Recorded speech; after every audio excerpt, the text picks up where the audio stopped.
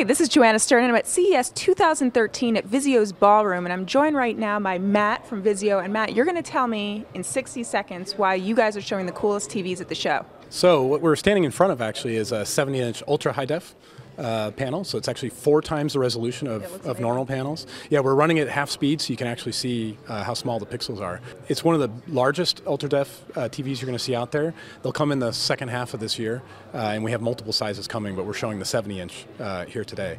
Also, we're showing a naked eye 3D that's actually based on a 4K panel, and we believe it's one of the best naked eye 3D demos out there today.